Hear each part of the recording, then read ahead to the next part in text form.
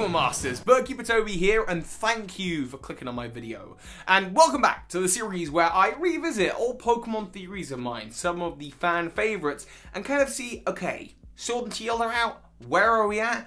Do they still kind of apply? Do they make sense? Or have they been totally debunked? And the theory that I did about the Pokemon world map is one of my favorite. The globe, where does everything go? It has honestly been one of my absolute favorite things to look into over the years. However, shortly after the video came out, a bit of evidence came out that completely kind of tore the whole thing down. And the more I thought about it, the more I thought, oh my goodness, over the years I've been totally wrong.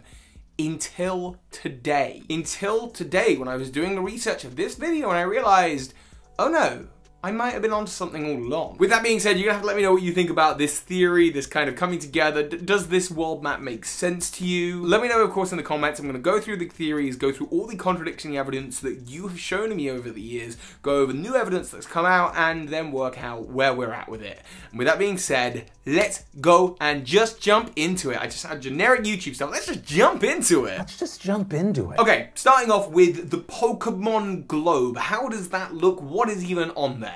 Well, we know we've got all the mainstream regions. Kanto, Johto, Hoenn, Sinnoh, Unova, Kalos, Alola, and of course, Galar. As well as that, you've got lots of side areas. You've got the Sevi Islands around Kanto. You've got the Nature Preserve around Unova. You've got the special event Own the Island, where you find Mew in the Generation 3 games. You've got the Sinjo Ruins from the Heart Gold and Soul Silver event that is clearly, as you can see by the map, north of Johto and Sin Johto. It's probably between the two. And as well as that, coming up, you've got the Crown Tundra and the Isle of Armor, which aren't part of the main Galar map, as far as we can tell. On top of that, there's some side games. Now, I'm not including all of the side games, I'm only including the side Pokemon games that can transfer to the main series. And I'm not including Pokemon Go for this one, because Pokemon Go is set in the real world. So, yeah. But I will include Pokemon Colosseum and Gale of Darkness Ore region, Battle Revolutions Island, which is very much supposed to be a kind of upgraded version of the island from Pokemon Stadium and Pokemon Stadium 2. This is known as Poketopia. The place where Pokemon Channel happens.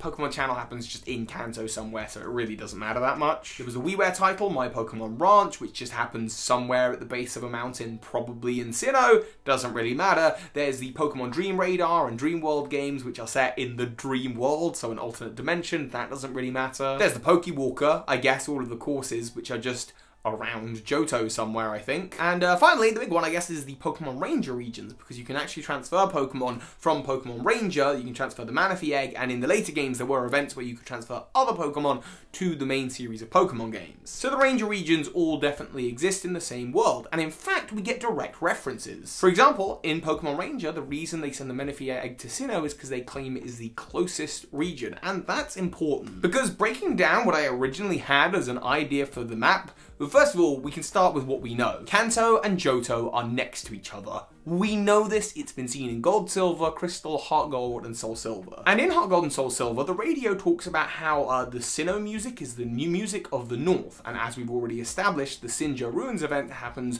north of Johto, so probably south of Sinnoh, which putting Sinnoh to the north makes a lot of sense. I also, on my original map that was made, put Kalos west of Johto. This is because the mountain ranges and the rivers line up, but so do the Pokemon that you can find on either side of these regions. And actually, Professor Sycamore is said to have learned a lot from Professor Rowan when he was young, and Professor Sycamore, as we know by a letter that you can find in Kalos, arrived to Kalos, via train, and that train goes up through the mountain on the right-hand side of Kalos, which would lead you right up into the mountain ranges north and up towards Sinnoh. So the idea of the region being there kind of made sense to me. As for Hoenn, its eastern edge with Evergrande City and the western edge of Kalos also line up geographically really nicely. And in fact, there's a swimmer who's said to have swum from the Alola region to the Kalos region, so it makes sense if they were kind of close and sharing a border. Okay, that's pretty cool. On top of that, I just kind of took a look at Unova and lined up the land mass kind of similarly. It did make sense to me because supposedly Kalos was at war with another kind of nation, another region. There, there's this whole story about two kings, two brothers, infinity energy, all that jazz. And on the eastern side side of Unova, there is the Abyssal Ruins, which is a sunken city at the end of a big war, and there's all sorts of theories tying in that war with the Kalos War. So it kind of made sense if there, okay, that would be kind of close to Kalos as well. That makes sense. Great, we've got pretty much everything. And then having Alola on the other side of the globe to Kanto, because supposedly people from Kanto and Johto came and made the Alola region. The Alola region is somewhat tropical, so if you have it on the other side of the map, it is like really far away, but technically it's actually quite close. The reason this works for me is because in Pokemon Sun and Moon, Kanto is referred to by your mum as being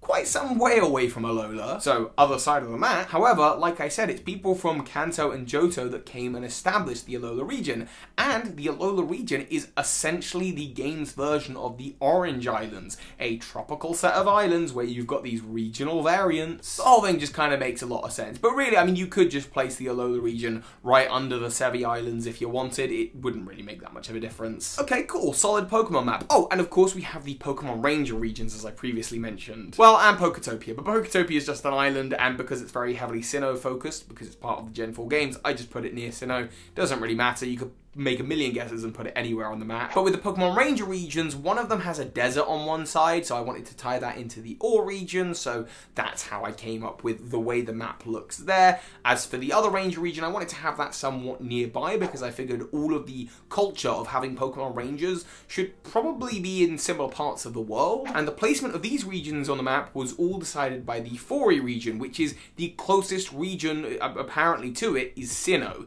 even closer than the other Ranger regions. And that kind of worked for me, because if Snowpoint City is like a cold north to the map, and the Fior region, as you can see from the artwork, has kind of icy mountains in the background, so to me, the only way these two regions could be the closest regions possible to each other is if, instead of going left to right or east to west, instead you go north, over the North Pole, to the Fior region, where you've got this icy mountain range north of it. That to me made sense. That's how I came up with the map, and actually it had a generally positive response from a lot of the Pokemon community, and I'm really happy to hear that. There was one PokeAmino post that I found while researching for this video where someone was talking about how it didn't make sense geographically, and to be fair, that's okay. I wasn't massively expecting it to make sense geographically. I am certainly not a geographist.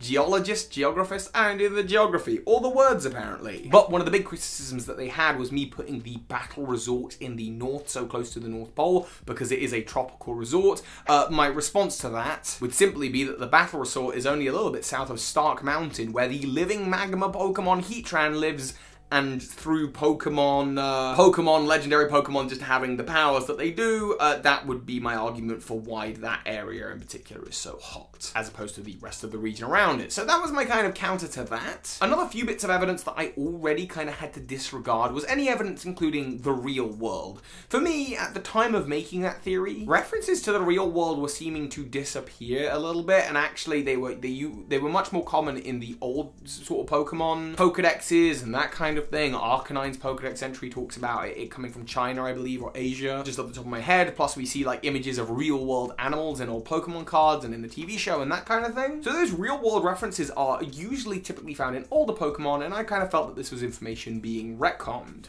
I'll get to it though. I also had to disregard a bit of evidence that suggested the caves where you find Uxie, Azelf, and Mesprit in Unova were actually literally connected to Sinnoh. I believe there is a description of the cave that talks about the cave kind of goes to the Sinnoh region. This has to be metaphorical no matter where you place the region on the map in relation to Sinnoh. So I kind of had to disregard that in that video anyway. However, something got me stumped. I can't remember who it was, and I'm so sorry if I'm not able to display on screen who it was, because it was years ago. I saved the screenshot. Someone came to me with one bit of evidence that I could not ignore. It is from the Sinnoh games, where Professor Oak is introducing you to the Pal Park and talking about how Pokemon from all over the country could be sent there. Sinnoh, Johto, Kanto, and Hoenn. This would imply that all of these regions that are based on real-world locations from Japan are part of the same country. Which means me having Hoenn kind of a little bit separate and off the coast of Kalos, and Kalos being there.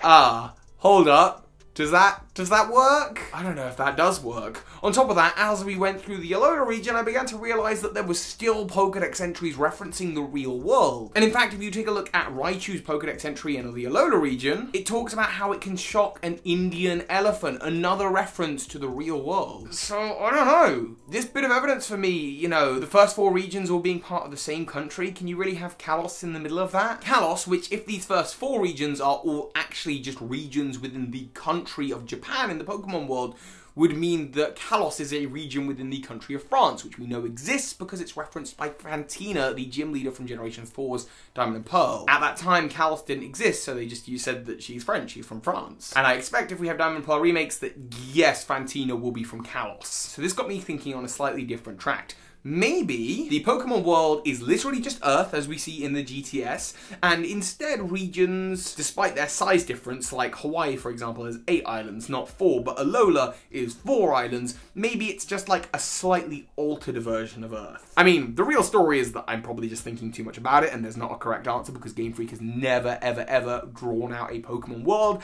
and in fact, in many of their official mediums, they do change it between titles. In the Kalos War flashback at the beginning of X and Y, you can see the Pokemon planet, and it's very different to how it is in the animated series when you see a full world image zooming out from the Unova region. They're all just very different, and in fact, in a book that I have, there's this image of 4 of the regions like next to each other in a line, so we know that's not a thing either. Which evidence do I go with? What do I choose? What works? And then, what does Sword and Shield bring into it? Because to be quite frank, the region of Galar, first of all, and I always say the words, I always say the UK, it's not the UK. While there are some Pokemon and characters and elements that seem to take inspiration from Wales and Scotland and Northern Ireland, in my opinion, I think Galar is an English region. As you can see, the landmass is England flipped upside down, but there's not what I would describe as a Scotland, and all the locations are jumbled up. It's not a straight south to north. Like a lot of people seem to think that because Wyndon is in the north and London is in the south of England, then oh, okay, that must mean that you're starting at Scotland at the bottom and heading up to London at the top. But that doesn't make sense, it doesn't hold up. Mostly because starting towns like Wedgehurst are very similar to just southern England town, but more predominantly, areas around the wild area like the Dusty Bowl as well as Turfield are very clearly based on Stonehenge. And Hilbury is very clearly inspired by Plymouth with the Plymouth Lighthouse. And both of these locations in the real world, Plymouth and Stonehenge, are south of London. So for the theory that it's Scotland at the bottom of Galar and London at the top and that's the southernmost point doesn't make sense because then both Turfield and Hilbury would have to be up north. The locations are jumbled. The landmass is flipped over, as you can see, but the actual locations take inspiration from all over England and maybe a little bit from the rest of the UK. I haven't really seen that. And then they're just dotted kind of wherever works narratively for the story. So that would mean if the Pokemon world is just a parallel version of Earth, rather than the UK, they've just got this Galar region, which is kind of flipped upside down. And I guess that's off the coast of Kalos. And that makes sense, because there's a swimmer who swam from Kalos to Galar. And that works. Okay, so maybe that's the case. Maybe it's just an alternate version of Earth. Hang on a minute. A swimmer who swam from one region to another. Didn't I mention earlier in the video, and in fact there's a swimmer who's said to have swum from the Alola region to the Kalos region. Yep, there is someone who has swum from Kalos to Hoenn and back. Well, hang on. In the real world, Hoenn is based off Japan. Kalos is based off of France. I'm telling you, no earthly human has been able to swim that distance. So wherever we turn, if we want to make this theory work, we've got to ignore one bit of evidence or another. Because yeah, even swimming that distance on Pokemon back, I'm pretty sure your Pokemon would tire out and they would just... It's just not happening. Unless, I don't know, maybe they had Kyogre and they just swam the whole journey on Kyogre's back, but I'm pretty sure that they don't because Team Aqua aren't after them. So no matter where we look, it seems that we have to ignore some bit of evidence. Or find a way to incorporate it. Because my big gripe before is how can the Kalos region, whose geography lines up perfectly on the eastern side with Johto and perfectly on the western side with the Hoenn region, if Hoenn, Johto, Kanto and Sinnoh are all part of the same country, how can Kalos be in the middle of it and be a different country, France? And as it happens, it turns out that there are countries in the world that have parts of the country that are separated entirely by other countries. Russia just being one example. There's part of Russia this name I'm not even going to pretend to try and pronounce, that is literally separated from the rest of Russia, but it's still Russia. In the exact same way, the region of Hoenn could be part of the country of Japan alongside Johto, Kanto, and Sinnoh, and still have Kalos smack bang in the middle of it, dividing it up. And actually, it kind of makes sense that Hoenn would be moved anyway. I actually mentioned in my original theory that Hoenn was probably moved by Regigigas, or broken off from the rest of the landmass by Groudon or Kyogre's raging battles. This is because these Pokemon are like continent destroyers, and all of the Regis were originally locked away in the Hoenn region, and Regigigas even has Pokedex entries talking about how it moved continents, so that could kind of work. Additionally, if I want to double down on this, if you still want to include the Pokemon Ranger regions, the Fior region is said to be directly in the Pokemon world the closest region to Sinnoh. And yet, when we look to the various locations that might be Fior's main inspirations, none of them are next to what is the real-world equivalent of the Sinnoh region. There are other real-world areas of Japan, but none of them are closer than the Kanto region in Japan, which obviously is a region in the Pokemon world as well. Whatever region Fior is, it has to be closer to Sinnoh than Kanto is, because otherwise they would have said, let's send the Manaphy egg to Kanto. And I know I'm being pedantic about a single line of dialogue here, but to me, this makes sense. It also makes sense because, as I was saying at the very beginning of the video, when it comes to references of the real world, there are none that I could find in the Pokedex entries of Galar. I tweeted out asking, does anyone have any examples of this? And all of the examples are from older games. In Sword and Shield, all of the Pokedex entries, none of them reference the real world. Like, again, they're moving away from the idea of the real world. Now, throughout Pokemon's history, we've had, I believe, China mentioned, we've had India mentioned, we've had the Arctic Ice in Regice's Pokedex entries. There have been a number of real-world locations mentioned, like France. So, I am to believe that the Pokemon globe is still a big bit of mystery. I do believe that some of the regions might be connected, like I've talked about with Kalos. It just makes so much sense with it being where it is. But Kalos is part of a country in the Pokemon world known as France, but it's not placed in the exact same place. That the Arctic Ice exists in the Pokemon world, just we don't know exactly where it is. I'm going to assume it's in the same place because why not? And here is an updated map with my current thinking, which you can download if you want using the link in the description. I mean, go nuts, have fun with it, see if there's any in-lore. I'm really prioritizing the in-lore, in-game, in-dialogue stuff. And as you can see, for now, I've placed Galar north of Hoenn and west of Kalos. And this makes sense because you've got a swimmer who swam all the way from Kalos to Galar, and Kabu is from the Hoenn region. Just a few examples that really make sense to me. So there you go. The Pokemon world, does the theory still hold up? I think more so now than it actually did before. It's still a stretch in general, but it's fun to think about. There probably is no correct answer to what the Pokemon globe looks like, and this almost certainly isn't it, because we certainly don't know everything there is to know. New regions will be discovered, I'm sure more real-world references will be made. This is just my best educated guess so far using all of the in-game evidence. So, thank you everyone for watching this video, for checking out this Pokemon theory. Let me know, is there anything in-game that I've totally missed? Thank you for watching, and with that being said, soar high, Pokemon Masters. This is Ash Ketchum. You just watched a video by Birdkeeper Toby. That makes you a Pokemon Master. And a massive thank you to those of you supporting me on Patreon right now, including the big patron of this month, Gunnar Clovis. Thank you, heroes.